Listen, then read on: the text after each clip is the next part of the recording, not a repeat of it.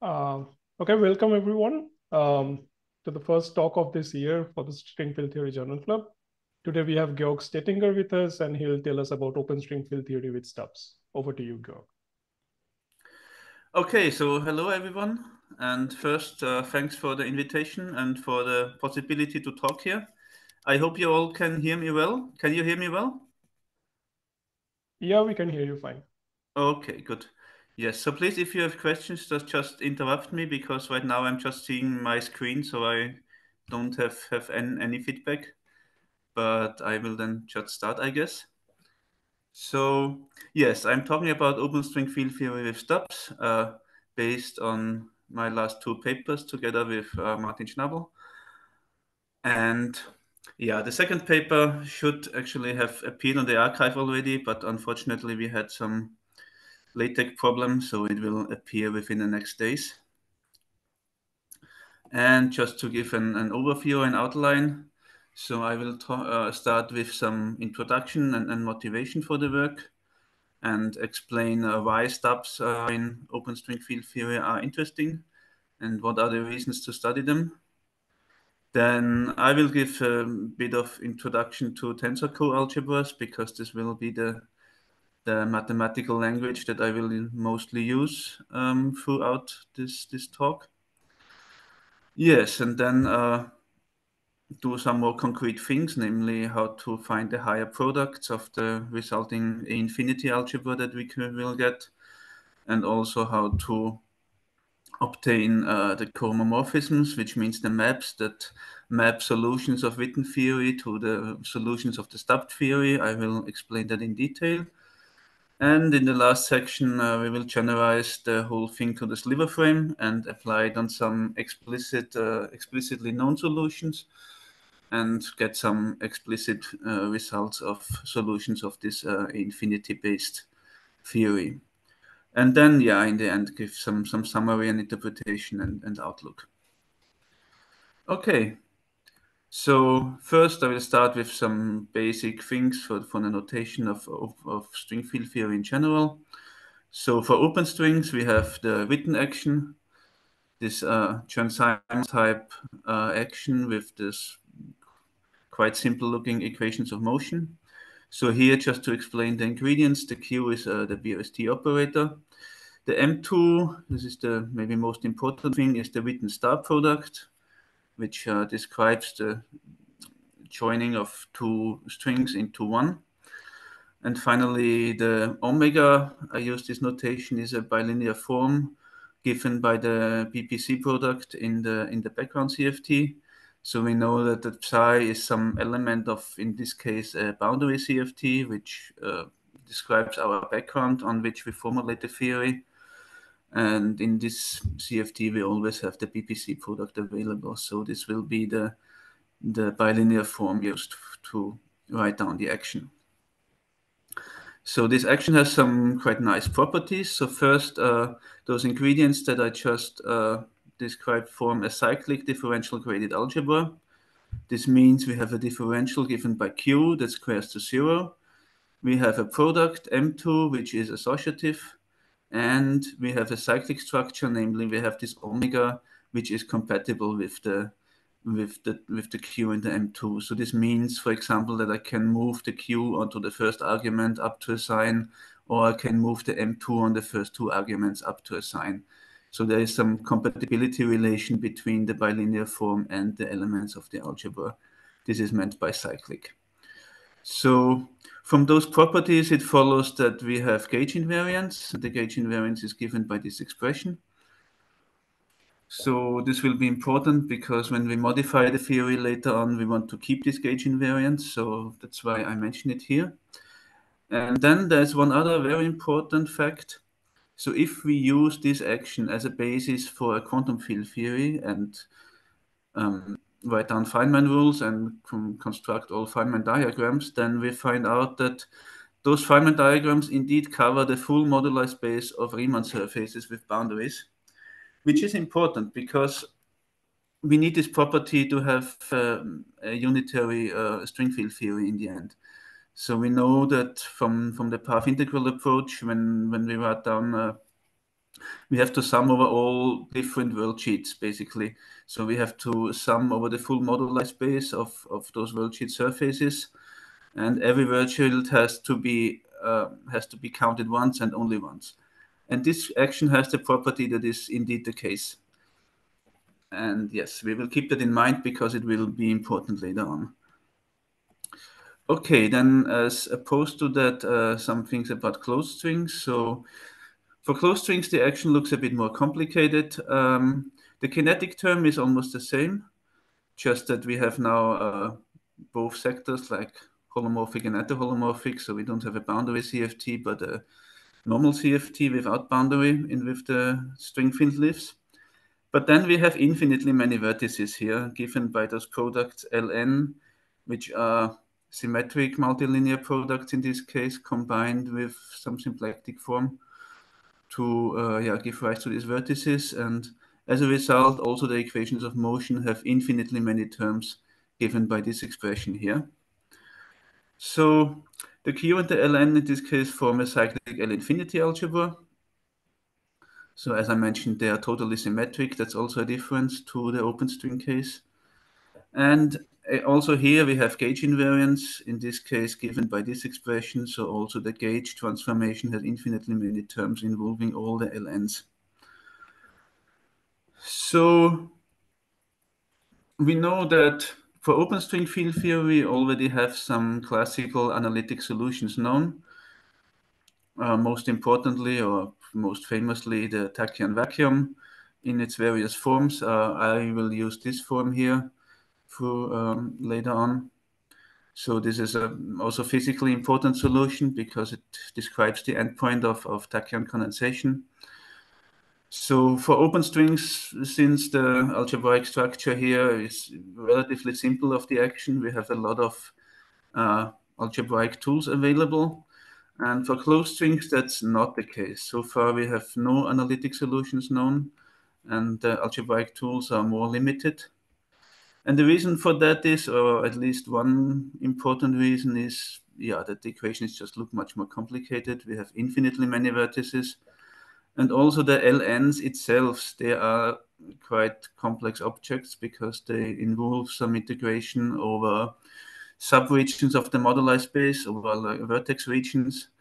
And it's already quite non-trivial to identify and to make those vertex regions complete. And then still you have to define the differential forms that you're integrating and so on. So those LNs involve quite a lot of mathematical structure, which makes it not so easy to find exact solutions, analytic solutions.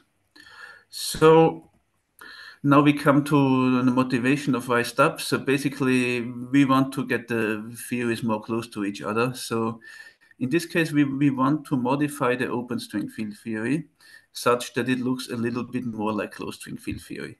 So how do we do that? We will follow one attempt to do that, which is we will attach pieces of propagating string to the free vertex. So we will modify the product.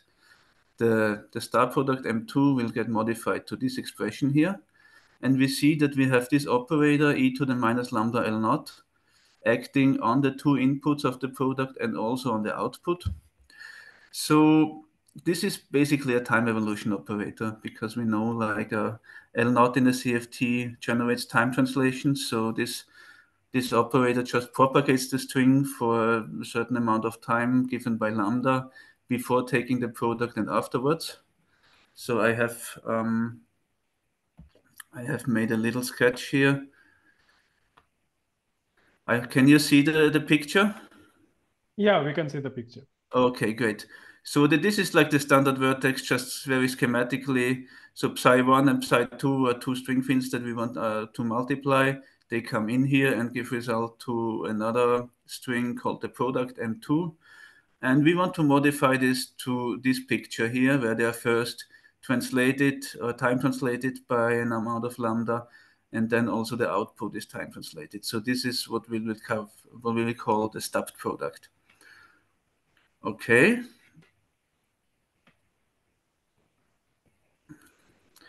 So one immediate problem or thing is the theory based on this product will not be gauge invariant anymore if we just do this naively.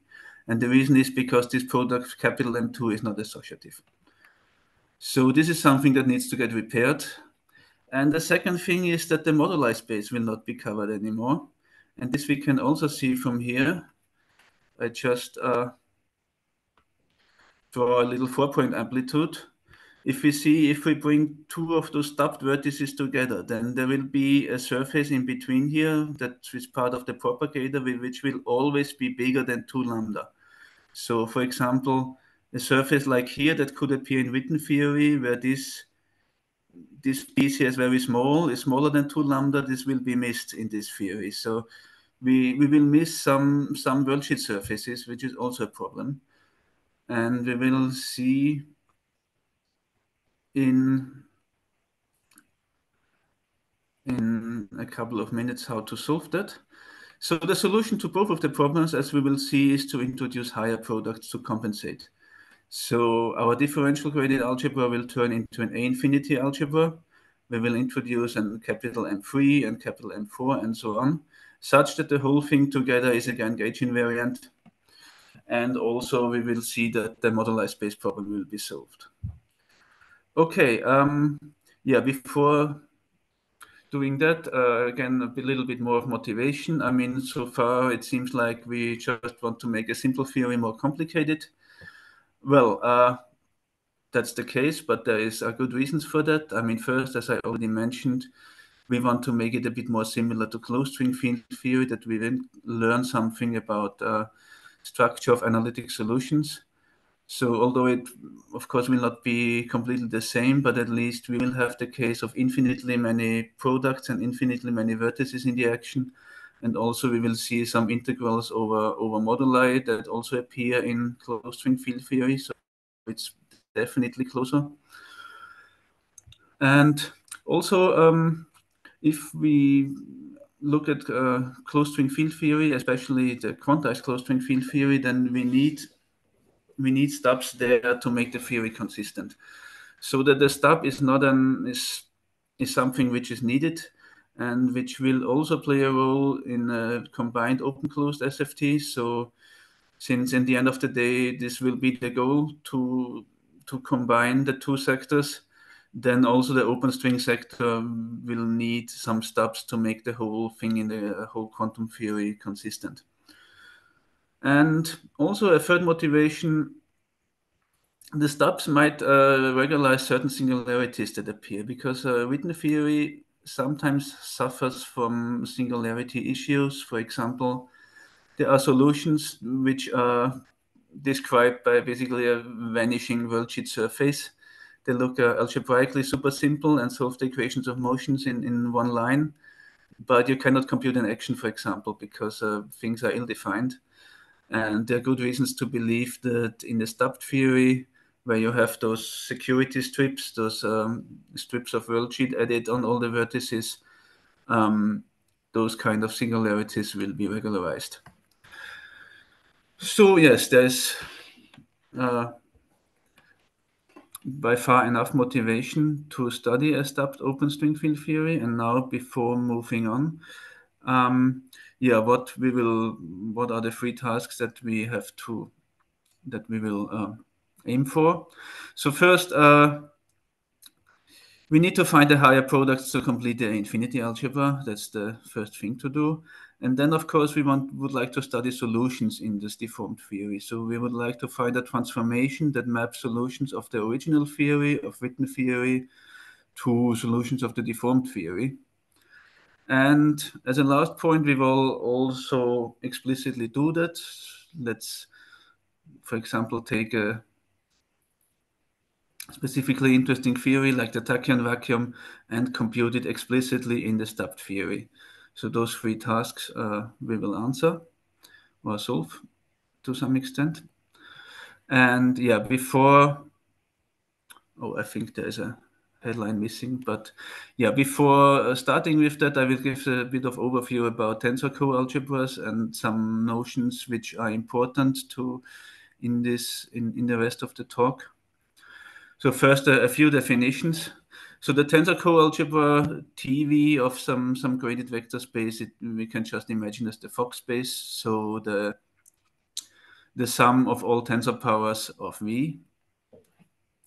And when we speak about a co-derivation, usually associated to some M linear map, let's say we have some M product which takes M arguments of V and maps them to V, then we can associate to it a co-derivation which is of this form. This just means it takes like M adjacent elements of every tensor power and fills up the rest with unities here. So when I talk about the co-derivation associated to some map, then it's always this expression. So I mean there's a more formal and more mathematical definition, but I think that's not necessary in this point. It's just important to know what to mean. And the general co-derivation is a linear combination of elements of this form. So usually you have multiple dm's for different m's, and they are added together. And we can recover the elementary maps just by projecting appropriately. So first projecting to m inputs, then apply this thing, and then projecting to one output gives us back the dm. Okay. So one very important fact: if you have some co-derivative with which squares to 0, then its elements dm form an A-infinity-algebra. That's maybe the most concise and most elegant definition of an A-infinity-algebra. And as soon as we have one available, we can always write down gauge invariant equations of motion, where the gauge transformation is given in a very simple way using those dm's. And the next definition that we need is the notion of a cohomomorphism. So again, when we have given a family of some M products, I call them Fm here, we can construct this map here. This just means we apply the Fm in all possible combinations on the whole tensor product. And again, we can recover the individual Fm's by projecting appropriately on M inputs and one output. And the important relation between those two definitions is that if we have an infinitesimal cohomomorphism, which is considered as small, then we can always express it as 1 plus epsilon of something, and this something will turn out to be a co-derivation. So this is quite easy to see from these two definitions, like this definition and this one. If I expand in some small epsilon, then I will get the other one.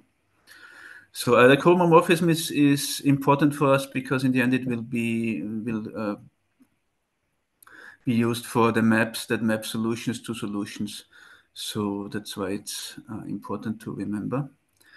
So to make those things a bit more concrete and show why they are useful, I will write down the Witten equations of motion using coalgebra elements. So I can turn the BOST operator and the Witten product into a co-derivative and sum them up. And if I act on these elements, so the 1 over 1 minus psi, this is just a formal notation for psi plus psi tensor psi plus psi tensor psi tensor psi and so on, like a geometric series in tensor products. And if this object, one can define this sum as some small m, is 0, then this is equivalent to the Witten equation of motion that I had, can be seen very easily. And this also works for the stubbed equations of motion that we expect. Here we just sum up all the infinitely many products, again act on this element here, and if it's 0, then the equations of motion are obeyed. And if we square this element m, so then it will simultaneously encode, for example, that q squared is 0. For Witten theory, it will include Leibniz and associativity of m2, while for the stubbed theory, we have Leibniz and all the other infinity relations, so associativity will in general not be given anymore. Okay, so now we will move on to the higher products. Are there questions so far? Okay, good. So we'll talk a little bit about homotopy transfer, because this will be the method how the higher products can be obtained.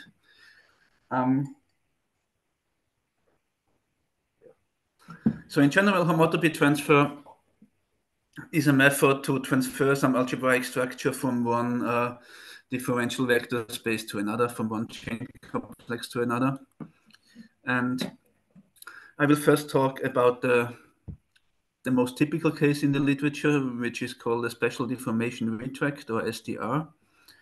So we have some vector space V, and we have a subspace of it called W.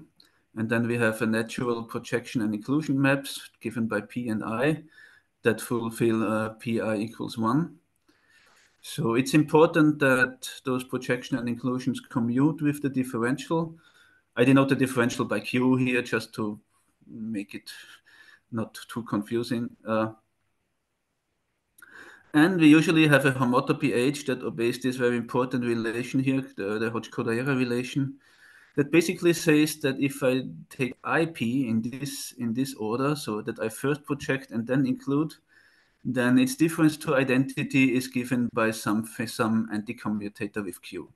So this is not 0 here, but one says it's homotopic to 0, so it has this form. And yeah, usually when we talk about a special deformation retract, we also demand those annihilation conditions here, or side conditions. Yeah, they are practical and often obeyed, but we will later see that they are not strictly necessary. And what we can do now is something called the tensor trick. We can lift all of the maps to the tensor coalgebra over the respective vector spaces, and we will get a new homotopy equivalence given. So the Q will turn into a co-derivative, the I and the P will turn into cohomomorphisms, and the H will be a little bit strange object, but I will not give the details here, but it's just important that it's always possible to get this new homotopy equivalence with those tensor algebra elements. And then we can use we can do a perturbation, and we can use this thing called homological perturbation lemma, and we will perturb by the product M2. So we will add to the co-derivative Q, we will add the new product, which we can do in the tensor coalgebra. We can add those elements together, and we will again get something that squares to 0, as we have seen before. And then the perturbation lemma tells us that we can find a new special deformation retract given by these maps. And again, I might show this in a little sketch to make it a bit more understandable. So this was the first case that we started from. We have a vector space V with differential Q. We have a subspace of it. We can project onto the subspace and include the subspace into the bigger one.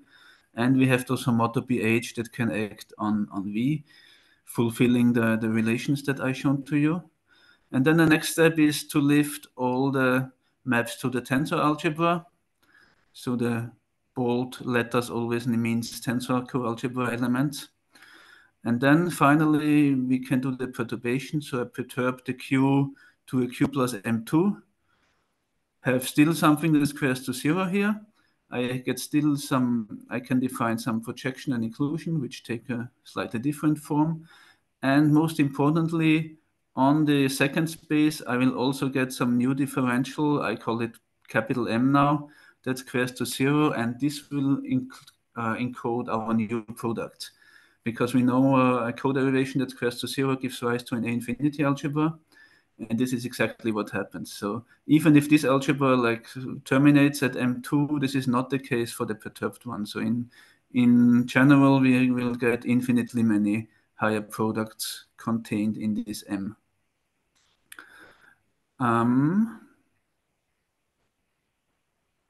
Yeah, here I am. So this M is for now the most important object. The P also will be important later on, but first focus on the M. As I said, the M encodes the algebra on the resulting space. And now, okay, we want to apply that thing for our Stubbs problem. So for example, we can look at the capital M2 we get. This is quite a natural expression that comes out because it's given by this object. So what happens here? We just take two elements, we include them both into the bigger space, then use the product on the bigger space, and then project back. This is probably the most natural product that I can define. But this is in general not associative, and this is also the reason why in general we will get an A-infinity-algebra and not just a normal algebra. And if we want to use this for Stubbs, we already made like a, how to say, a postulate how our capital M2 should look like, namely, I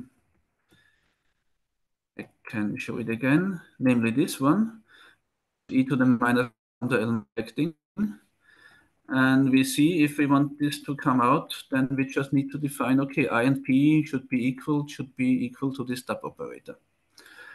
But now we say, okay, this will not give rise to a deformation retract because neither this I is an inclusion, nor the P is a projection, nor the annihilation conditions are fulfilled or anything. So we will need a generalization of this case. So what we can do, and what is the first task, we can solve for the homotopy. So we can solve the Hodge-Cordova relation. And this is the simplest, but not unique choice, but it's the simplest one. And it's important that this can be written in this integral form. This will be important in a moment because it resembles the Schwinger parameterization of the propagator. So if we would take the integral here from 0 to infinity, we would have the propagator in Siegel gauge. And it's not a coincidence that this can be in a very similar way, but we will come to that in a moment. Okay, so now we can just move on and pretend we don't care and calculate this m. I call it m naive now because we will see it's not what we want. It does square to 0, but it's not a co-derivation because just those properties of pi equals 1 and annihilation conditions are necessary for the whole thing to work. So this does not give rise to an infinity algebra. But the solution is quite simple. What we can do is we can just pretend that all SDR relations are satisfied. So what we will do is we will just drop every term containing one of those expressions that are supposed to vanish, and we will replace every pi I by unity. And what we get is indeed a co-derivation which also fulfills m squared equals 0. So it encodes an A-infinity algebra. So, I mean, this might seem a bit hand-wavy, but it can be proven in a much more formal way using operette theory. But for our purposes, this is perfectly fine to use this recipe to get the higher product. And it can be proven that all necessary properties are fulfilled. So in this way, we have succeeded to construct our higher products and complete the infinity algebra. And now there's something very nice about it because it's known also from more formal mathematical theories that the MN constructed in this way is the sum of all binary rooted planar trees, where I put this operator on the root and on the leaves. More precisely, I is put on the leaves and P on the root, but in our case here they are equal. And M2, the product on the vertices, and H on the internal lines. And this exactly corresponds to tree-level Feynman diagrams. And not only that, it exactly corresponds to those which were missed before. If we remember, okay, not this picture, wait. Okay, anyway, I don't have it here anymore. But we remember there were some diagrams missed, and those are exactly those that I added now, because we have seen before the H has this nice integral form here. So it is part of the propagator where the strip attached between the two vertices has length from 0 to 2 lambda. And those, as I have shown before, those were those surfaces which were missed. So we recovered exactly the property I was talking before, that the Feynman diagrams need to cover the full moduli space of the theory. Okay. So yeah, this is actually nice. And now what we want to find maps which map solutions to solutions, and we will do this in the form of cohomomorphisms. So what we are looking for is a cohomomorphism. I call it A now in general, that obeys this relation, so that it intertwines between the Witten algebra and the stubbed algebra. Because if this relation is true, we can straightforwardly see by using the property that is obeyed by any cohomomorphism that I can move it into the psi here. So this object is zero if the small m annihilates psi. So if psi is a solution to Witten theory, then A of 1 over monomized psi, this object here will be a solution of the stubbed theory. So as soon as we have found such A, we know how to construct the solutions. And we already have a candidate for it. Namely, we have this P from before. Because this P from before here, this one, it obeys the train map relation, the commutation with the differentials, and this is exactly the relation we need, namely exactly this one. So again, we cannot just take P naive, but we have to improve it because we don't have a special deformation retract. So again, we pretend that the relations are true, do the same thing as before, and we get a Finfin transformation. I call it P now, that indeed maps solutions to solutions. So this was actually given for free by the perturbation lemma. And now we wanted to see what happens on the level of actions. So what we actually did was we computed the transformed action. So I call it S tilde now, S tilde of P minus 1 here, acting on psi. And yeah, what we got was not really what we expected, because it gave rise to this a little bit strange action with a lot of operators. We see also that the kinetic term, for example, is not the standard kinetic term that we expected. We expected to find this here, this standard A-infinity action, and what we got was a little bit strange. But it's actually not that big of a surprise. I mean, we have the same equations of motion. This is still fulfilled.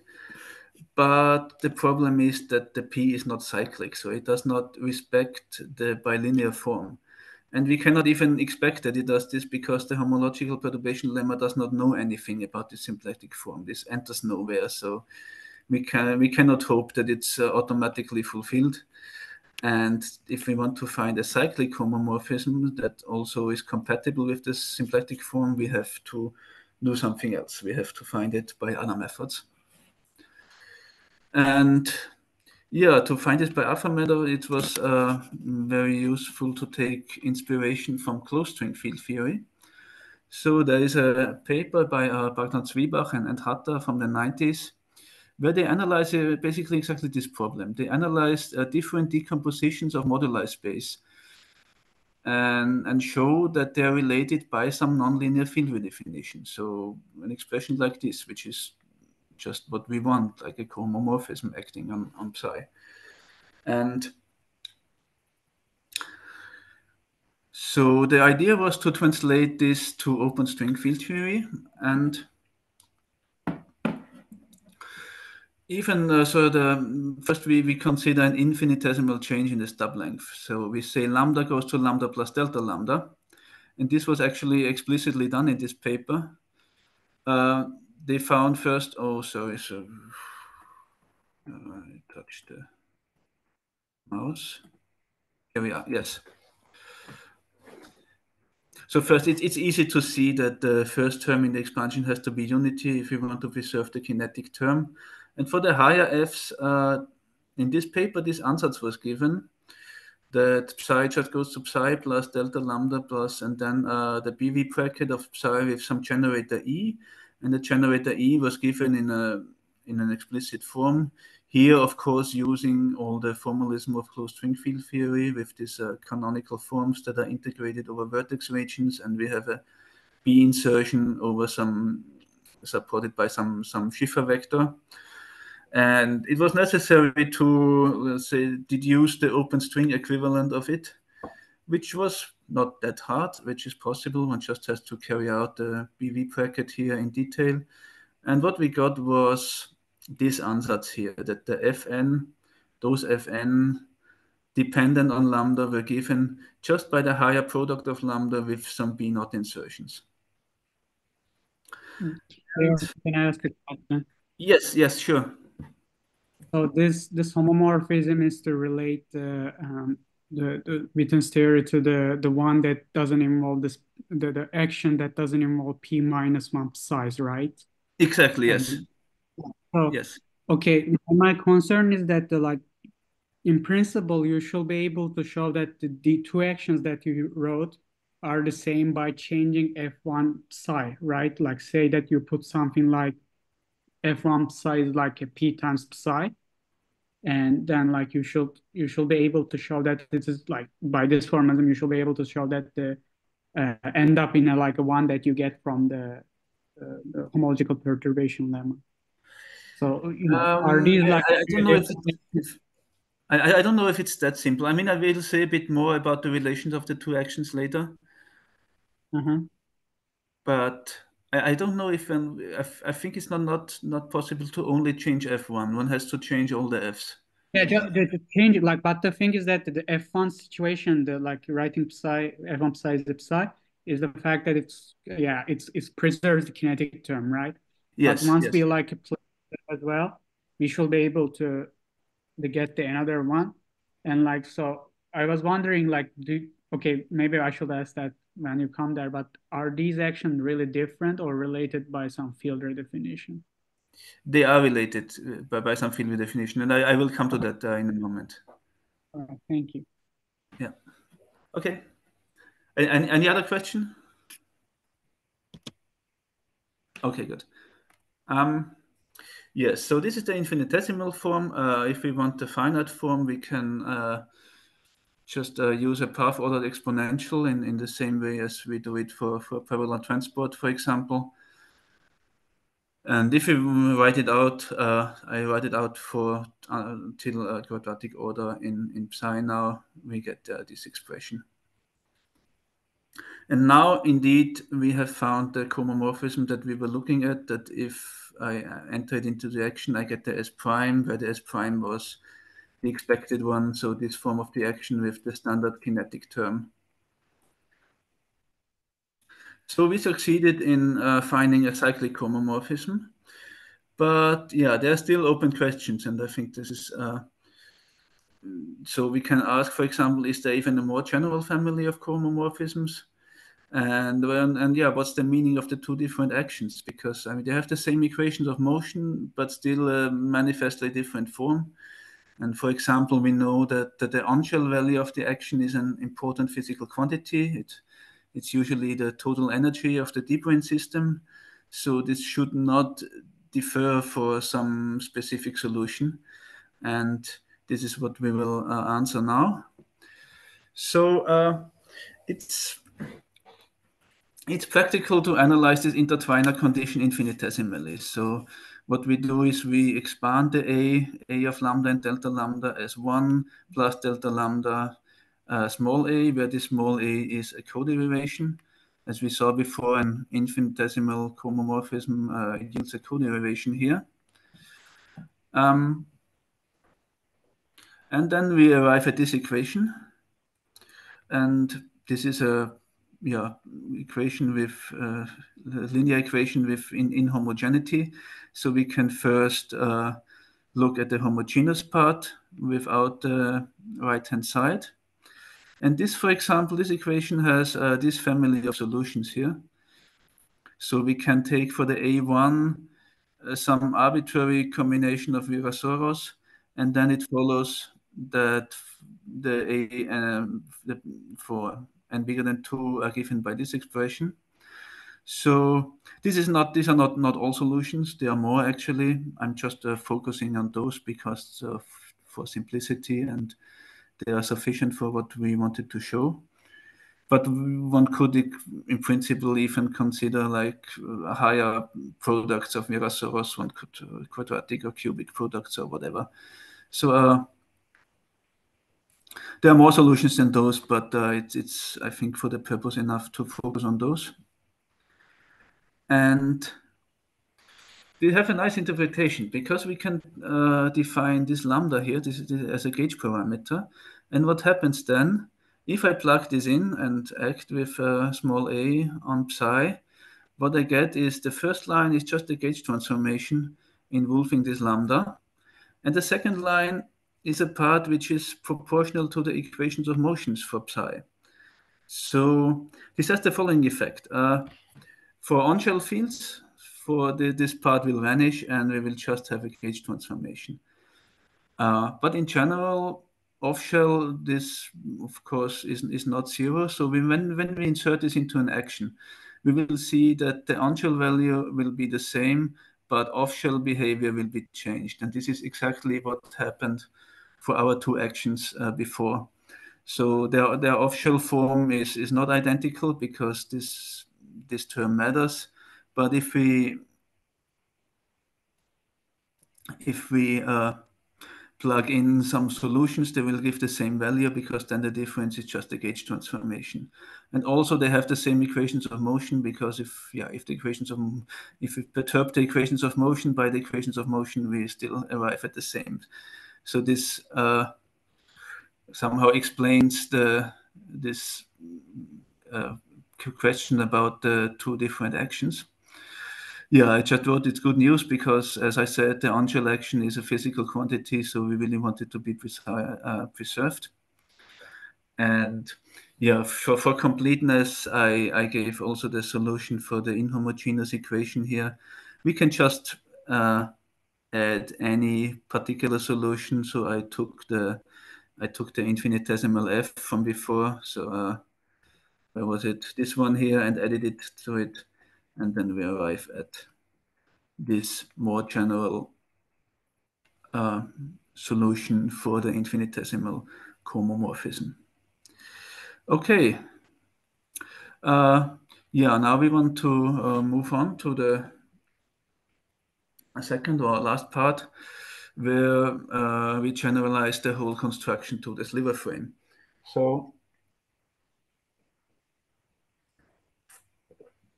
So why is the sliver frame interesting? So first, it's quite a simple thing. It just consists of a conformal transformation. Z goes to inverse tangent of Z. But it has the property that the star product simplifies considerably. And that's the reason why most of the analytic solutions are formulated in the sliver frame, and also a lot of the algebraic tools which were developed in string field theory, in open string field theory, rely on the sliver frame. And most importantly, the tachyon vacuum, which uses elements of the KBC algebra, is also formulated in the sliver frame. So, I mean, we could still compute the psi-tachyon vacuum using the cohomomorphisms we had, like the F or the P, but it would be quite inconvenient because the ordinary Virasoross, the e to the minus lambda L naught, does not have a nice action on psi TV. It would be very tedious and probably not a very nice result. So it's much more natural to use the sliver frame analogs of the stubs and generalize the stubbed theory to the sliver frame. And this is what we will do now. So we will change the stub operator to its curly analog, to its sliver frame analog. And the first thing we realized that the curly L naught is not BPC even.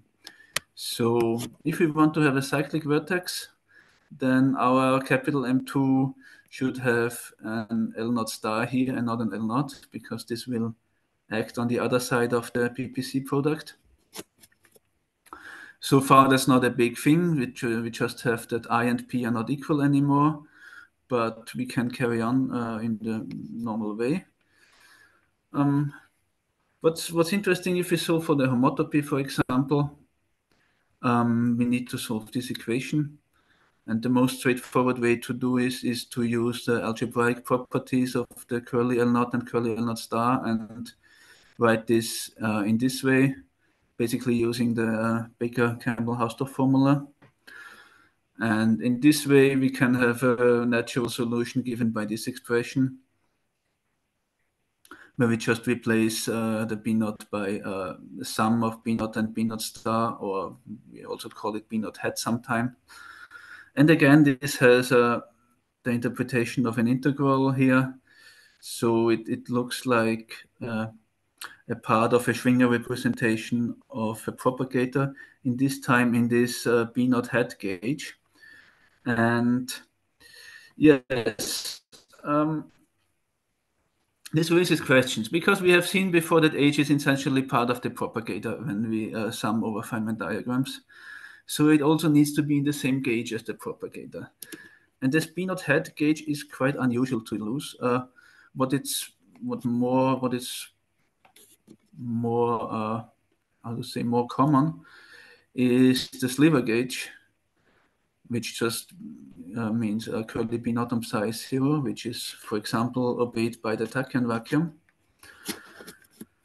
And if we look at the propagator and sliver gauge, this was, I think, analyzed in detail in the paper by Zwiebach and Sen and Kiermaier, I think. We have this expression, and this expression is interesting because it contains those projectors, those P minus and P plus projectors on states of even and odd ghost number. So the form of the propagator depends on the ghost number of the input.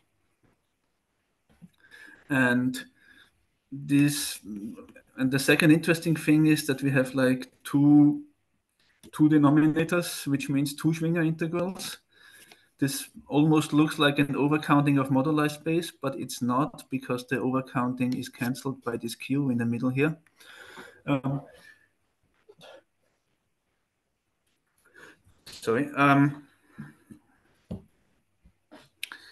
So yeah, if we want to find H in the sliver gauge, then it certainly needs to look different than this thing here. So what we will do now, we will compute a 4-point amplitude. We will do it directly via Feynman diagram techniques. So first, let's look at the 4-point amplitude, basically the one that I wrote down before on the paper, and see how to compute it in Witten theory. So in Witten theory, we would just write down something like this, like having a product of let's say, two incoming fields, apply the propagator with the right ghost number, and then multiply it to the next one. And then we have to include some permutations, like if this is the S channel, then we have to include the T channel as well, and maybe some symmetry factors, but that's not so important for the moment. We just want to see the structure. And if we do the same in the stubbed theory, so first we have to use the capital M2, the one that contains the stubs, and we also need to add the elementary 4-point vertex here given by this M3. So, and if we just compare the two and focus on on-shell states, then we find this equation. So on-shell states just means that we neglect stubs acting on the incoming and outgoing fields, because yeah, they will annihilate them. So we can, if we want to compare this to this expression, we have basically a solution for our H. And this solution, like up to Q exact terms, gives us this H in sliver gauge by this expression here. So, but that's not yet the final answer. We still need to think about the ghost number dependence. So here, for example, this H was acting on a piece with ghost number 2. So we don't know yet how it looks like on ghost number 1, or in general odd ghost numbers. And we find that the right answer is given by this expression. So again, we need to make it ghost number dependent. Otherwise, we cannot obey the Holzschuler relation. So when we compute the anti-commutator with Q, then the ghost number dependence is of importance.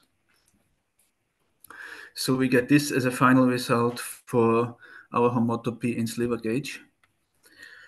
And yeah, basically now we're done. Yes. Yeah, so is it trivial to say that this is also going to appear in higher Feynman diagrams? Say that I compute like a 5-point interaction and like put Yes. these factors from the like a lower order, and this is what I'm going to end up in the if I follow the same procedure. Because in the stub, I am guaranteed to have that, right? Because of this flat, uh, like a strip picture. But in the case of slivers, I mean, there are like this infinite coverings of moduli spaces. And in a sense that you're putting this cutoff again.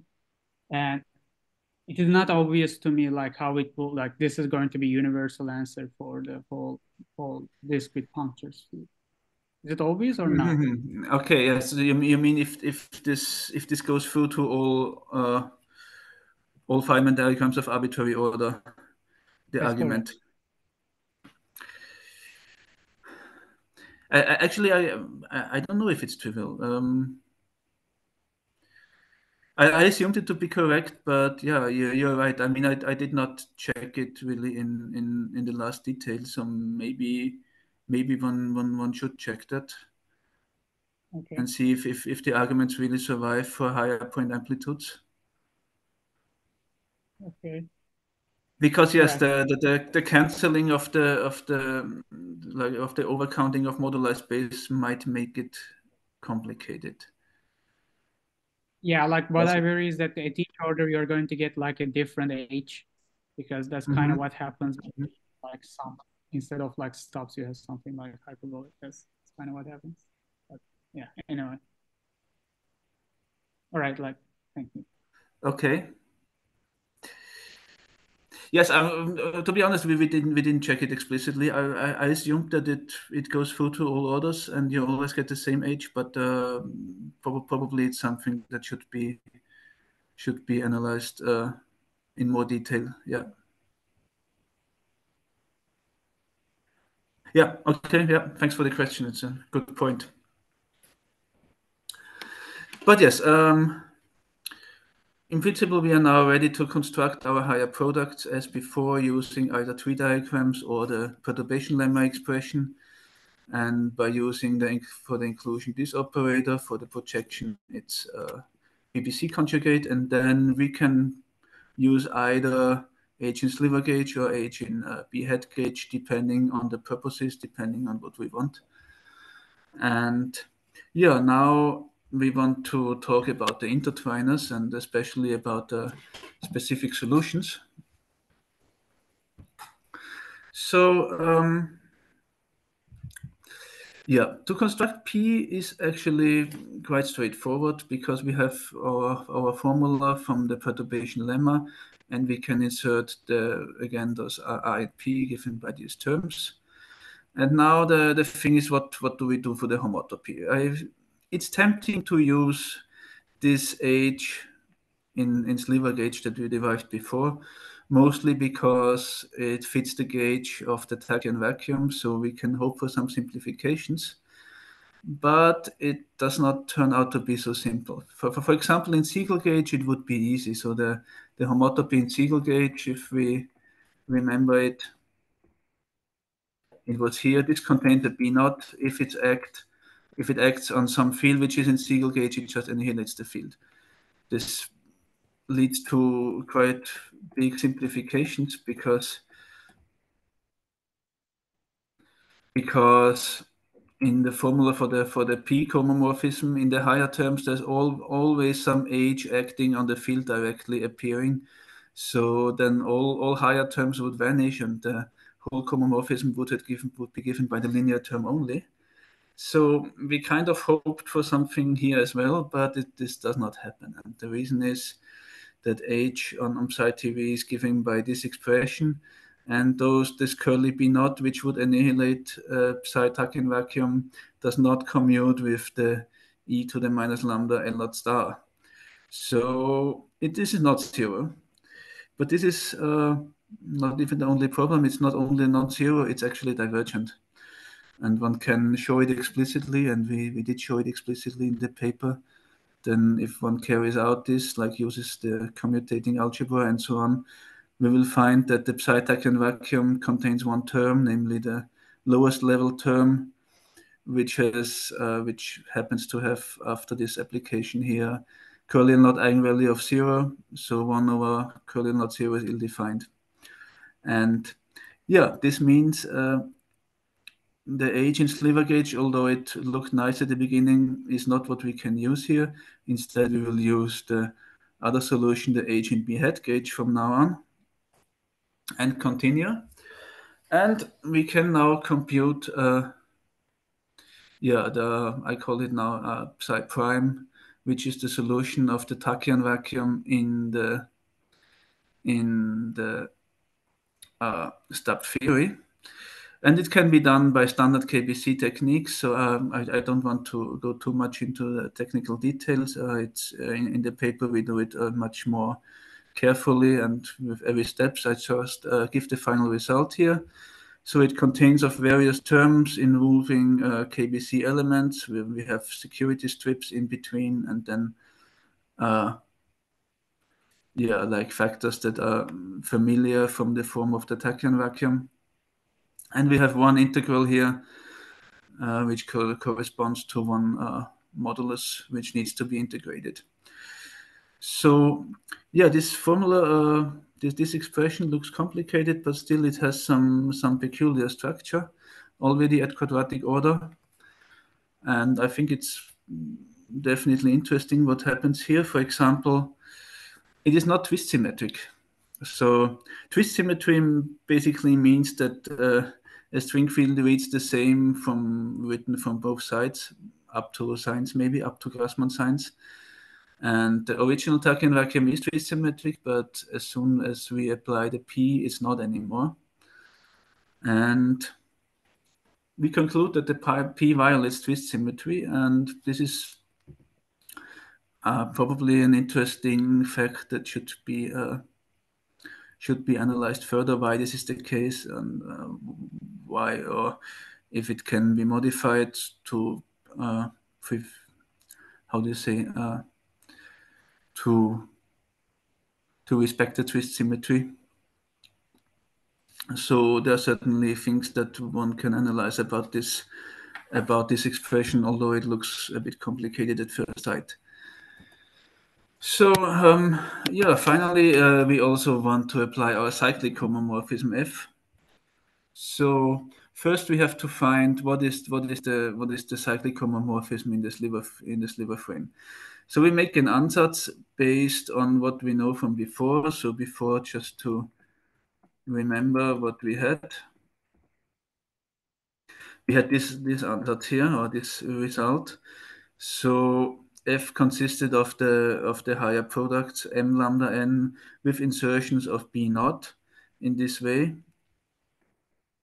So motivated by this, we can make the following ansatz with some operator x, and here to have x star to gain cyclicity. And then we see basically from the conditions derived before on the cohomomorphisms, on the infinitesimal cohomomorphisms, that those two relations have to be obeyed. So the homotopy also enters here. So first we have to make a choice for a homotopy. And again, it's advisable to use the B-hat homotopy, because the other one, the sliver gauge homotopy, will lead to divergences again, as we have shown in the paper. So we will use this homotopy.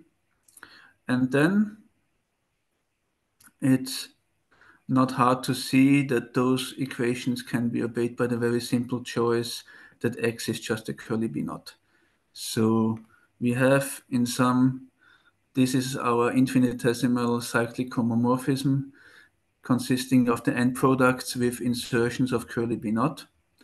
And if we apply this on the tachyon vacuum, then really something simplifies, because the B naught annihilates it, so we're just left with the first term. And we get this expression here in the path-ordered exponential in the finite way. So yeah, to get it to make it a bit more explicit, because this form here is maybe not too enlightening, we will linearize it. We will consider a very small lambda and just work in first order in lambda. And then we get this expression here.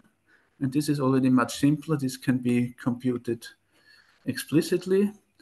And our result is this one.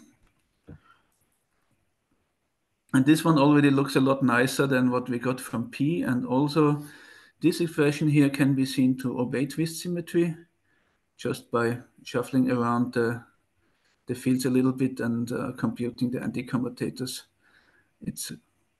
So we can see that F respects twist symmetry not only to quadratic order but to any order. This can basically be seen from this ansatz here. And we can also see that this solution here is gauge related to what we calculated before, to the more complicated one, at least in the expansion for small lambda, as we have seen here. This is a result from the middle of the talk, where we saw that for on-shell fields, the two cohomomorphisms differ by a gauge transformation. Okay, yeah, this brings me almost to the end. I see I was a bit faster than expected, but first let me finish with a summary and outlook. So summary, what we did do. So we constructed an open string field theory with Stubs based on an A-infinity-algebra with the goal to understand the structure of A-infinity solutions a bit better. We also found a family of nonlinear maps, cohomomorphisms, that map solutions of the Witten theory to solutions of the stubbed theory, such that it enables us to compute solutions of the stubbed theory explicitly. So we have shown that two such cohomomorphisms in this family in general differ by a combination of a gauge transformation and a field redefinition proportional to the equations of motion. This guarantees that the on-shell actions are preserved, but the off-shell actions in general can have different form. And yeah, in the end, we also generalized the whole thing to the sliver frame, where most of the analytic solutions live, and also computed the tachyon vacuum explicitly in the stubbed theory up to some, in some expansions, like up to quadratic order in psi. So to give some outlook, what we maybe want to do in the future. Yeah, of course, further analyze the structure of those A-infinity solutions and also clarify the role of this twist symmetry, if it is important or not, or if it can be preserved or not in the various cohomomorphisms that we had. And then one interesting outlook is to connect with the work by Harold and Atakan from last year. There was a very nice paper where they shown that stubs can be recast in an auxiliary field. So one can, for example, calculate the auxiliary field explicitly for some known solutions and also try to generalize their construction to the sliver frame to connect the two works a bit better. Yeah, then there was this proposal that the stubbed theory might be less singular, that one can maybe compute some actions of identity-like solutions in the stubbed theory. And then, yeah, maybe the maybe the most interesting questions, or also interesting at least, is what precisely are the parallels to closed string field theories? So how close did we get to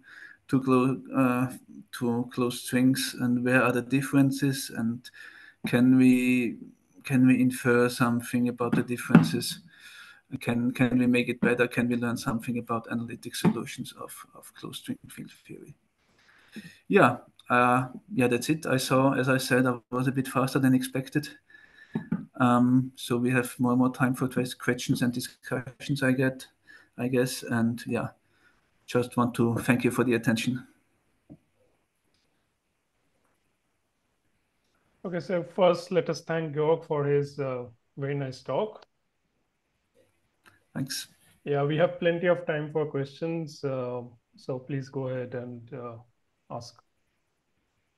I have some questions, but I don't want to monopolize on questions. So Yeah, please do. We have a lot of time, Atakan. Just go ahead. yeah, sure. Okay.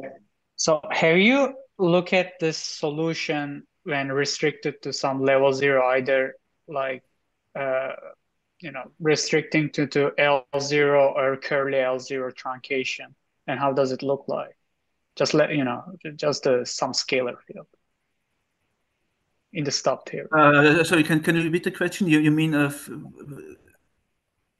So I was asking, like, so you wrote some analytic solution, right? Yes. And say that you expand that analytic solution in like some truncation. I was wondering, like, how does it look like? Like you. Yes, I mean when we did it for the Tachyon vacuum, we expanded it in curly L0 eigenstates to some extent, just for technical reasons. And for example, when we found this divergence, this was due to a specific curly L0 eigenstate, like the lowest one in the expansion. Yeah. Okay. Because I was wondering, like, maybe like just restricting that some truncation, you might be able to resum this series in lambda. Is it possible or not? That's an interesting point. We did not try that yet. Okay. But because we have this simplify to sum the series. That's true. Yes. I see. And because we have this work with TED, right? Like we find that if you resum that sort of stuff, you get this branch cuts.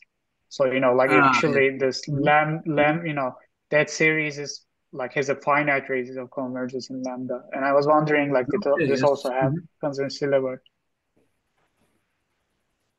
Yes, I don't know. We did not try that yet. Okay. Yeah. Yeah. Okay. For now, that's all my questions. Really. Okay. Thank you. I have a comment about this cyclicity. There is, you can also do perturbation during the cyclic complex, which in some sense is more natural for string theory because you're really talking about vertices rather than maps, and then it's automatically cyclic. Then you don't have to worry about this issue. Okay. So this is the cyclic. The cyclic homology is the one you can actually initially was started that way, I think. So okay, I already asked myself if this exists, but I didn't find it anywhere. Yeah, maybe do you know some reference about that? I can drop a paper in the chat where it's done with the cyclic homology. The other thing is, however, for the solutions, you might not care whether it's cyclic or not, because in solutions, how to say, the cyclicity is important in order to formulate an action, because you need to have the more. But for the solutions, probably it's not so important. So there's a question actually: with mapping solutions to solutions, would it be easier for you if you didn't insist on having cyclic cohomomorphisms? Yes, that's why also we use this non-cyclic homomorphisms also. For the solutions, you don't use it. For the solutions, it's fine. Yeah, yes. Then the other thing is the singularity. I didn't quite understand what you meant about the regularizing singularities. So are these the singularities which you're referring to, were they related to loops or they were related to in the classical solution? No, they were in the classical theory. So what for example, we had in mind was those identity-like solutions where you cannot compute the action because you get basically a worldsheet of vanishing surface. Okay, I see. Okay, so it's not related to loops. So, and is there some intuition why Stubs could help to regulate them? Yeah, there is, because for example, when I apply a stubbed product on such an identity-like solution, I get something which is not identity-like, which has a non-vanishing width of worldsheet surface, because those stubs are attached. So I have a chance to compute a well-defined action on a well-defined, let's say, cylinder with on a circumference which is not zero. I see. Okay. Yeah. Okay. But I think that will be still hard, like, because again, there's this issues that you will induce infinitely many states, right? And you have to compute that action by summing that series. So in a sense that you shift one singularity to another. There will be, yes, it will be an infinite series, so it's probably hard to do it exactly. One can do it. Okay. One can do it to some order and see if you approach the value you expect or not. Or maybe you can find a way to sum the infinite series. Yes. Okay, I have a crazy like a question, maybe too vague. But say that we have a series, is there like a notion of Pade approximation in that lambda? Like, can we somehow cook up something like that, or no? I don't know. Yeah, like, I don't know either. If there is, I think it's very non-trivial. So no, why not? Okay. So Pade series is always trivial, but I think it's hard to find higher orders in lambda. It will be tedious. My concern is that you see you will have bunch of fields, right, expanded in lambda, and like now you have to do multi-dimensional Pade, which will be quite non-trivial and even not well defined probably. So I was wondering if there's a Pade just direct non-string field, like just keeping 2 orders, 3 orders even in lambda. You mean Pade directly on string fields? Yeah, like, because I mean, I don't know, like, again, like if you have like a single one-dimensional Pade, everything is fine. But say that you have say that you want to do some 2-dimensional Pade, things get very challenging. So if you just try to expand the string field in components, you will encounter this issue. So I was wondering that somehow like you can work with the string field directly to doing Pade. You see what I mean? Well, not exactly, because in Pade you are approximating by rational functions. So you have some polynomials in the denominator numerator. So your polynomials are polynomials in lambda or polynomials in the string field. And when you say about higher dimensionality, you mean what do you mean by higher dimensionality? Good. So I think I'm confused. So like I was wondering, okay, maybe I should clarify. If you are doing Pade in lambda, this is possible, right? Yeah. Okay, then it's fair. I was considering the expansion and string field, but I think that's not applicable. Okay, fair. Thank you. Okay. Somewhat unrelated question, probably a stupid question. Is there something similar like hyperbolic vertices for disks also? Is there a version of something like this that you have? Or maybe I don't know. Maybe Atticon knows. What do you have in mind exactly? You know, something like some analog of hyperbolic vertices for open string.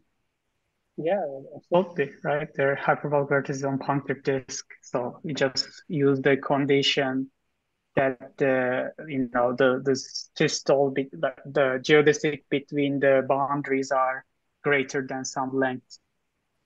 And do you have an idea how the Witten string theory would be transformed if you used hyperbolic vertices on the disk? Maybe like so I mean, it's certainly not a homological perturbation lemma, right? It's just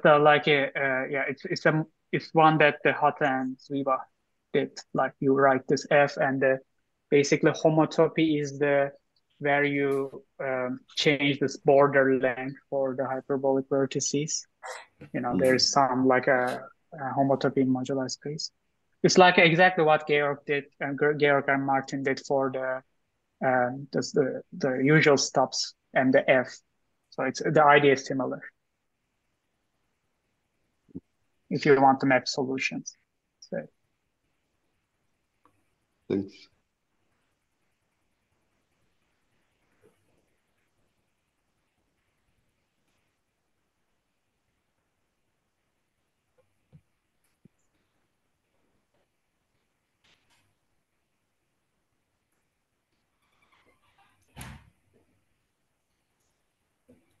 Any other question?